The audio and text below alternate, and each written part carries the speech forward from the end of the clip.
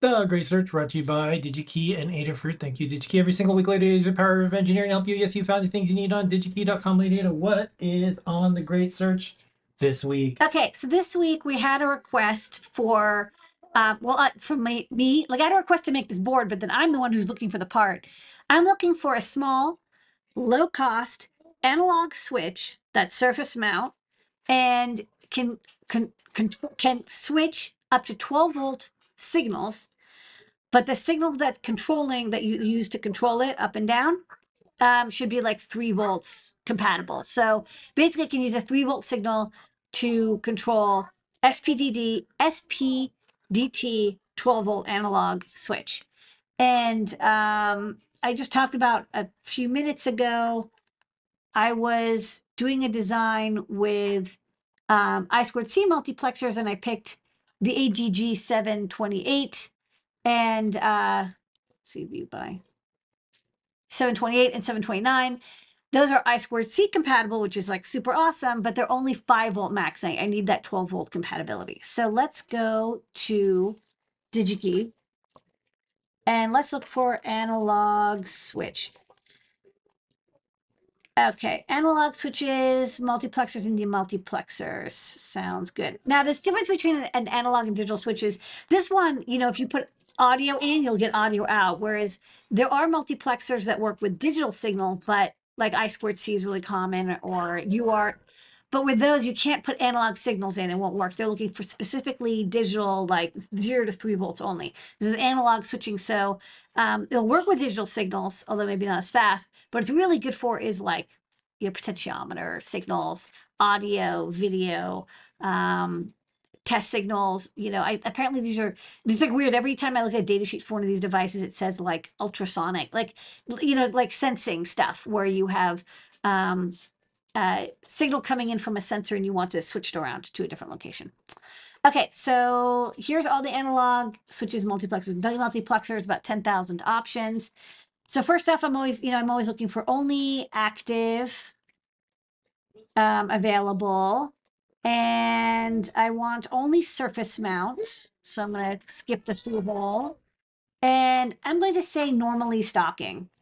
So that gets rid of like 2/3 of the options, just because I'm not dealing with um stuff that's through hole, which is like a lot of like the 4066 or 4051 type. Next up, I definitely want to have the voltage for the power supply. Remember, I said that has to do at least 12 volts. So that's going to also filter out a lot, because there's a lot of 3 or 5 volt only devices. So let's look. So the only thing is that the supply, the way it's done is it has like a little squiggle telling you to and from. Here, I'll put it above my head. So you actually have to go through and like pick through each one. So for example, this one is going to work because it's 1.8 to 12 volts.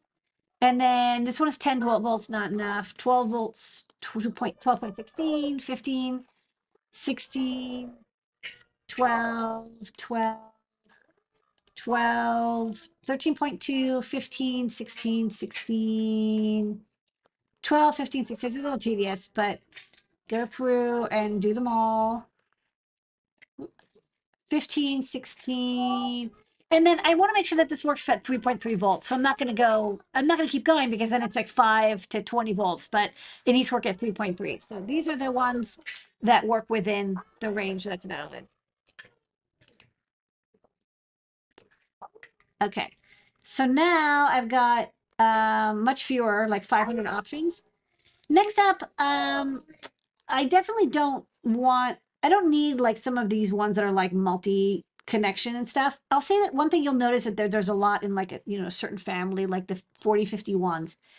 But one of the trade-offs about these CMOS analog switches is, if you look at the data sheet, hopefully it'll come up.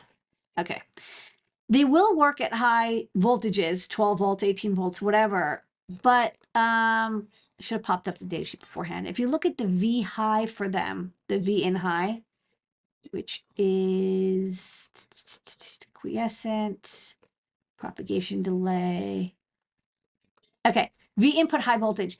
In order to trigger it, you know, at 10 volts, or, you know, if you're powering it from 10 volts, you need a 7-volt signal to power it, which is not what I want. I want to be able to not power it, to signal it. I want to signal it with a low voltage, like 3 volts or so.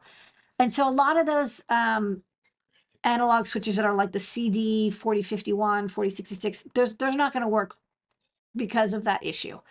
And there's no real way to select them out. One thing I'll say is I definitely want like an SPDT. So I'm going to just select the SPDT options. And then I definitely don't want the SPST, which is just like on off. I want to have SPDT for normally open, normally close. Although I'll grab the DPST, I don't know, the other way around, and the DPDT also. So let's filter that out. So it gives me 100 options. And then number of circuits, I really only need one circuit. So let's filter that out. And now I've got 26 options. Oh, last, I'm going to exclude the marketplace just to get rid of anything that isn't immediately stocked. Okay.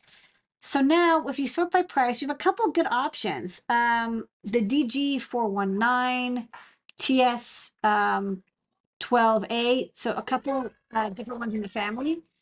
I did look at a bunch of these. All of them were good. I'm familiar with the Max 4544, so that's what I picked.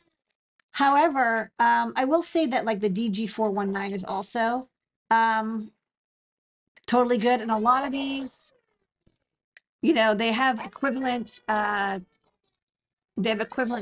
And then if you look at the V input high, which is, hold on, I gotta find it in this V in.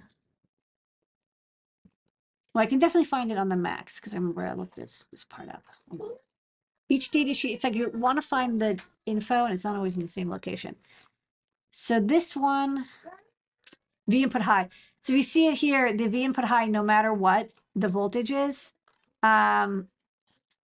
it's going to be happy at 2.4 volts. And so that means I can trigger it for sure from a 3.3 volt signal. So I did in the end pick the 4544 just because I'm a little familiar with it and it had a lot of stock. But I'll say that the DG419 was also a good option. So you have a couple varieties that are available here. But what's nice about this is like the layout was very simple and the usage was very simple. So I'm going to try this out. I'm going to get a prototype made, and probably like in a week or two, I'll do a show where I talk about how well it worked. Maybe I'll try switching some analog signals around and see how it goes. So that's my pick for the Great Search.